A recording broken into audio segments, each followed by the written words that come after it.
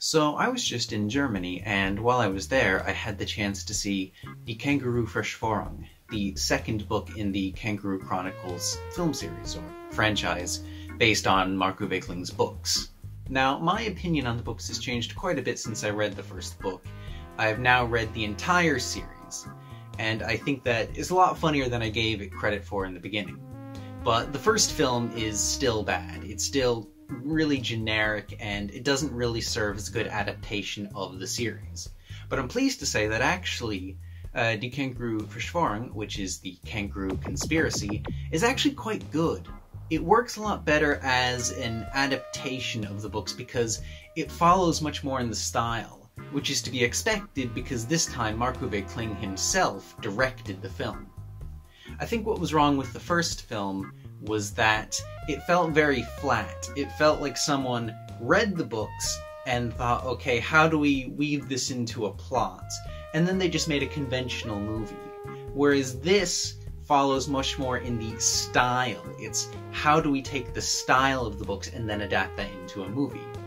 Because what makes the books interesting is that Marc-Uwe Kling is constantly playing with form. He's playing with genre, he's playing with conventions of how to write. And you see that a lot more in the Kangaroo Conspiracy, where you'll have sections that are shot as a sitcom, flat camera angles with a laugh track, and there's no real explanation as to why they filmed it that way. They just did. And when you mix a lot of scenes like that, it makes the film feel a bit more fragmentary, but it's also more interesting and engaging, and it feels a lot more in tune with how the books are written. The Känguru Verschwörung is also a lot more successful in its use of running gags and thematic concepts. You have a lot more jokes from the books that are incorporated throughout the film, such as the open rules rock, paper, scissors, that kind of tie the film together. I think a problem that the first film had was that they'd take something from the original books, do it once, and then abandon it. Whereas this film feels a lot more cohesive, even though there's a lot more crammed into it, and it twists the genre quite a lot more, because you see these jokes reappearing throughout the movie. And also, I think it's a more interesting concept for the plot. The plot of this movie is that Marc-Uwe Kling, after an embarrassing date, tries to get another date with Maria from the previous film, but the only way she'll allow it is if he can convince her climate-denying mother to no longer be a conspiracy theorist. And from that point on, the whole movie is mostly about making fun of conspiracy theorists. And you can tell that Marc-Uwe Kling had a lot to say about the topic, and it means that he's not really running out of ideas, whereas in the first movie, the plot felt kind of limp. It felt like, how do we just string bits from the books together? And it didn't really have much interest in its own, whereas in this movie you can tell that he's much more engaged with the theme of the books. The use of cinematography is also a lot more interesting in this film than in the first film.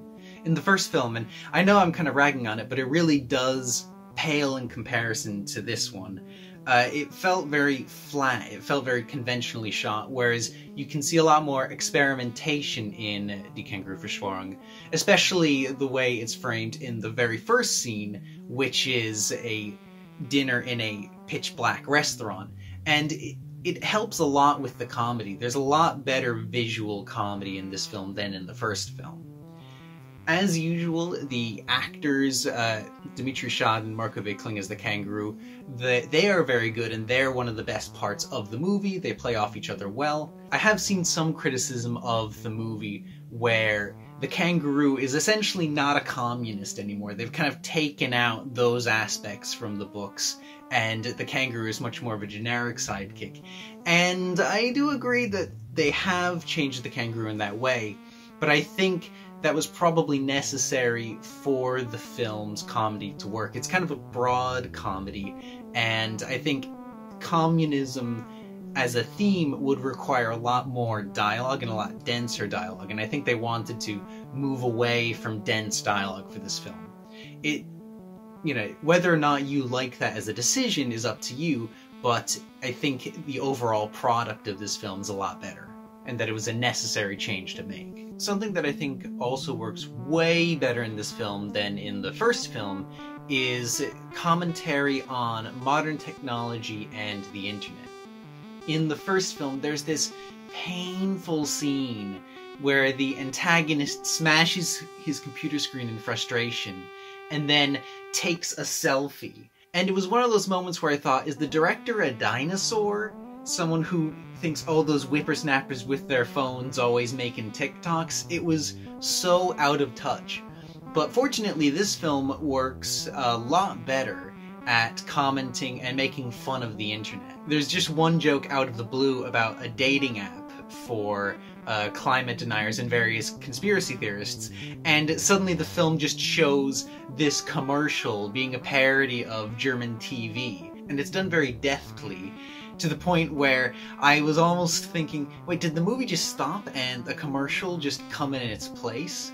Because it felt a lot more realized. There's even this very well done subplot in the film where the kangaroo is early on caught on film arguing with several conspiracy theorists. And so there's this antagonist who is kind of a stand-in for Alex Jones and InfoWars and has his own InfoWars-style web show. And they paint the kangaroo as almost this George Soros figure, you know, being behind the scenes, kind of a cabal trying to influence everybody. And it works well to make fun of those QAnon types who try and see, oh, the Jews are controlling everything behind the scenes. And it just feels a lot more cohesive. It feels like a clear point that's being made that supports the humor of the film. So overall, I would recommend this film quite a bit. I don't know if it's playing anywhere outside of the German Sprachbund, but certainly when it comes out on DVD, I will be getting it, and I look forward to future Kangaroo Chronicles films. Hopefully they can continue in this upward trend. But have any of you seen the film? Did you like it? Did you have criticisms of your own? Tell me in the comments. And don't forget to like, comment, and subscribe.